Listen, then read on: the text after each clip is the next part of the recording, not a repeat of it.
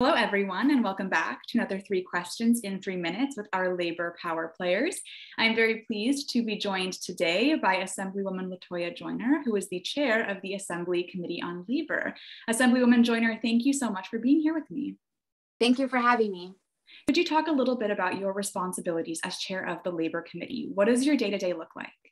As the chair of Labor Committee, we have other members that serve on the committee as well, including Democrats and Republican Assembly members. And our primary function is to, introduce, analyze legislation, propose bills that affect workplace safety and protection, anything that involves labor, workers, and the employment environment. Those bills generally come through the Labor Committee. If it impacts the labor law, that is something that the committee would also look at. We also work on a budget, so we fight for things in the budget that promote economic opportunities for workers and workplace development. And then we work very closely with the Department of Labor and the State Insurance Fund. And we hold hearings as well, which is very important because then we get to hear from the public and also groups on different issues that impact workers and, again, the labor market. So that's generally a synopsis of what we do as a Labor Committee member. Like you have a lot on your plate. So labor has changed so much over the past few years because of the pandemic. How has it changed the goals of the Labor Committee and also your work? 2020 was it was a different year for all of us, and we were placed in a historic time where we had to borrow $9 billion from the federal government in order to ensure that New Yorkers had access to unemployment funds. So we are currently in debt with the federal government for $9 billion. So that's going to take us some time to pay back off.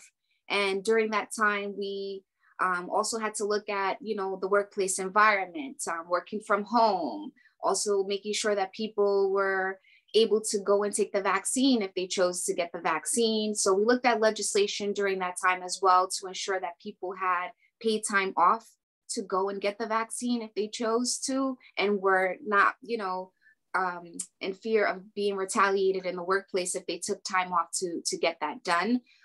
We also, mandated safety practices in the workplace with the HEROES Act. We also looked at legislation regarding the pandemic unemployment assistance funds. Many people were receiving funds that they've never received before. So like gig workers who traditionally did not have access to our unemployment system were able to get a new form of payment from the unemployment system. Yeah, it sounds like a lot of the events over the past 2 years are now influencing your work today and your work looking forward. So what are some other additional legislative goals that you're focused on moving forward this year? 2 top bills that I'm working on currently, March we're in Women's History Month, and we also just celebrated Equal Pay Day. So I'm pushing forward legislation known as the Salary Transparency Act, which is basically going to ensure that the salary ranges for all positions will be made available to the public. It will definitely help people with negotiations and making sure that they are aware of what the salary ranges are for each position, so that we're not underbidding ourselves or under negotiating ourselves when we are, especially as women, when we're going into new jobs. We want to make sure that we're not undercutting ourselves when we are asking for different salary ranges. So that's one piece of legislation that I will be working on. And the second piece is definitely looking at the minimum wage. Making sure we are indexing that to inflation and making sure that that's something that we continue to have on the forefront. So those are 2 pieces. Those would both be landmark pieces. So I wish you all the best. And thank you so much for taking the time to join me for this 3 questions in 3 minutes. Thank you so much, Anna.